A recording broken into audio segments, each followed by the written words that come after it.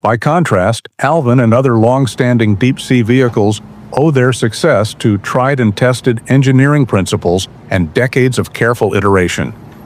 Alvin was originally designed in the 1960s by blending innovative ideas with fundamental physics.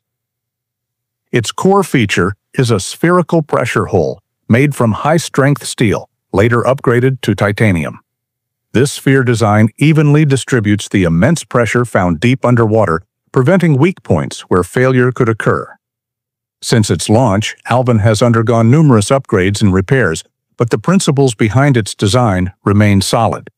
It has carried thousands of scientists and explorers to depths far below the ocean's surface, including famously exploring the Titanic wreck in 1986, just 1 year after the ship was rediscovered.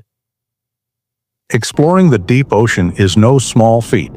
The major challenge is hydrostatic pressure, the crushing force exerted by the vast amount of water above the submersible.